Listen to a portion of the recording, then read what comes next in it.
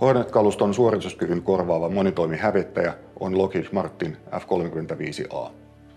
Hankintaan kuuluu 64 F-35 hävittäjää uusimmassa Block 4 konfiguraatiossa.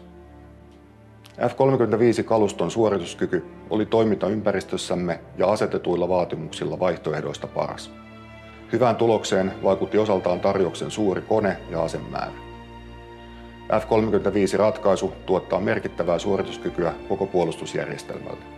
F-35 kykenee muodostamaan ja jakamaan tarvittavan tilannekuvan ja maalitiedon, minkä ansiosta se pystyy parhaiten tukemaan maa- ja merivoimien taistelua.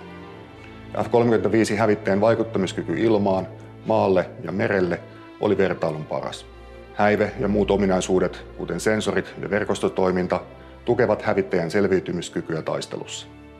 F-35-järjestelmän kehityspotentiaali oli tarjotuista ratkaisuista paras, ja koneen kehittäminen on turvattu koko suunnitellulle käyttöajalle aina 2060-luvulle asti.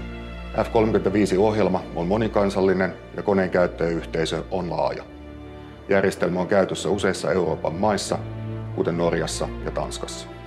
Nykyinen Hornet-kalusto poistuu käytöstä suunnitellusti vuodesta 2025 alkaen. Ensimmäiset suomalaiset F-35-hävittäjät otetaan ilmavoimien käyttöön vuonna 2025 osana Yhdysvalloissa järjestettävää suomalaisen henkilöstön koulutusta. Ensimmäiset uudet koneet toimitetaan Suomeen vuonna 2026.